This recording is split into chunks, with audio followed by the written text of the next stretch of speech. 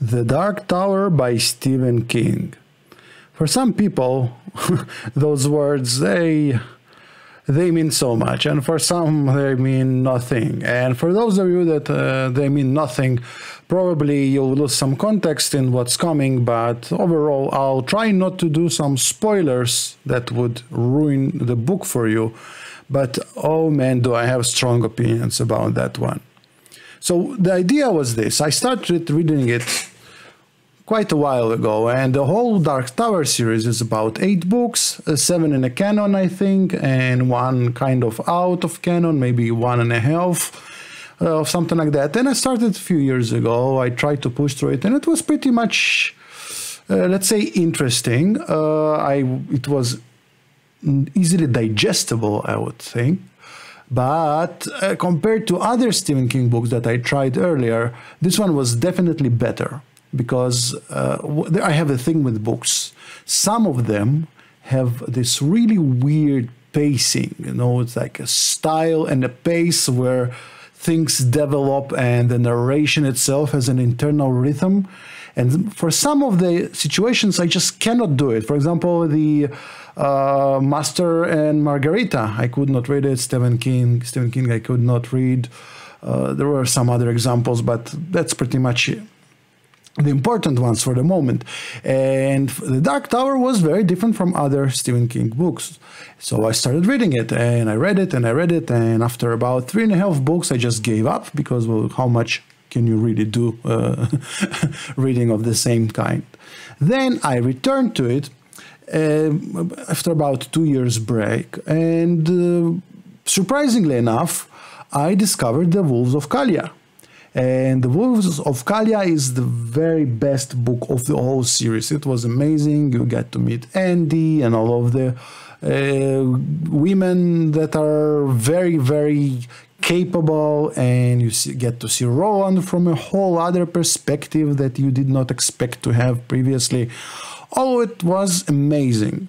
However, when that book ended, we got to another part, and then it started rolling down a little bit, because in terms of what was promised and the payoffs, you know, you meet all of those characters from other books, or when you get to see how the collectors are behaving and what kind of interaction is going on over there for the main character in the book.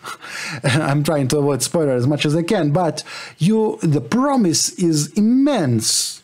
I mean, imagine to yourself, you're reading a Lord of the Rings, and you get those descriptions of Sauron and Saruman and Uruk-hai, and then there's just meh.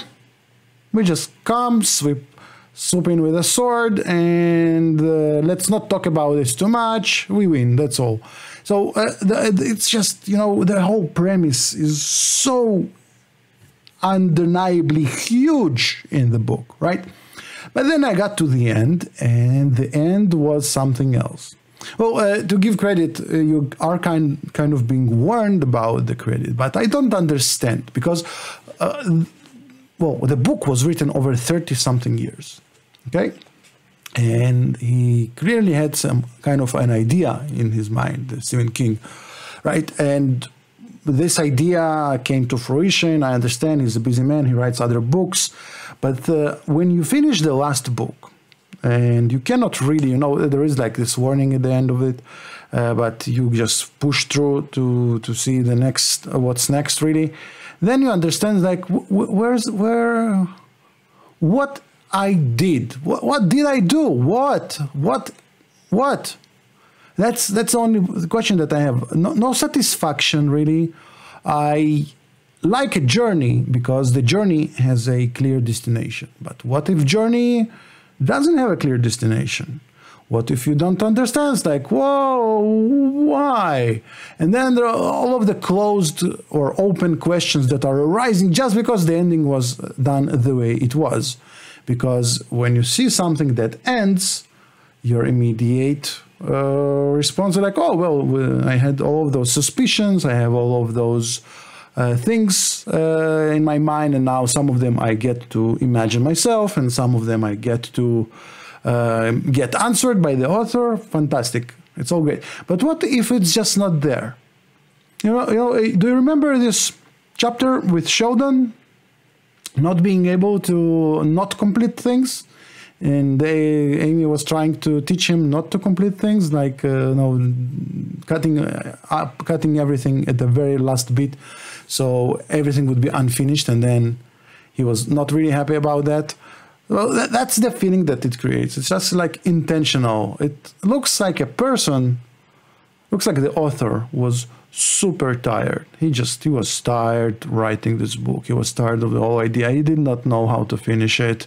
And now when I read the Brandon Sanderson books at the moment, I understand that Stephen King is referred to as the discovery writer. So he has an idea, but he doesn't really outline. He just wanders into whatever he wants to see what comes out on the other end, which might be a fantastic thing. But when you write a book for 30-something years, and you repeat the idea and you come back to it all the time, what is it that is at the end of it? What was at the beginning? I mean, when you set a book to be something, and from what I understand in all of the forewords in every book, that the idea came to him very early and he was thinking about it all times. And well, it's not accidental, whatever is going on over there. He clearly had an idea at the end. There's just, how to finish it, and he didn't. And I just cannot understand what's going on. When you go to Reddit and you try to read the Dark Tower subreddit, everybody are super happy. Everybody are creating those tattoos. And yeah, people are really tattooing their own body with things that inspire them, which is completely fine. But I don't understand why this book. I cannot understand. I mean, if somebody would ask me to create an essay about this book, which is partially what I'm doing right now, I wouldn't know what to do, because all of my opinions about this book are about how I should not have read this book in general. That's like 7 books. 7 books. Maybe but I did read another one, so it's like 8, or is it 5? I don't remember. I think it might be. I don't even know. That too many books, and they're all written as one, more or less. So yeah, that's where I leave you. Take it with what it is. It did make an impact on me. The drawing that you see right now is actually a scene from the book. It does not reveal too much or anything at all. I mean, it is the Dark Tower, and you see the Dark Tower, and the gunslinger is the first 2 words in the book. So it's not you see a gunslinger and you see the tower. And that's not a spoiler at all. However, this scene is very, very significant for those that read the book. This is where, for me, this is where the fun part of the book ended.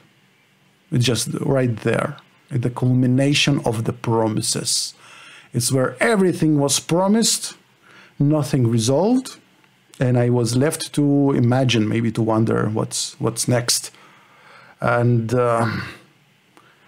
yeah, that's the best part of it. Everything else just kind of flipped it all over for me. All right, well, I hope you enjoyed my rumble. I'll see you in the next one. I promise to be more optimistic in the next one.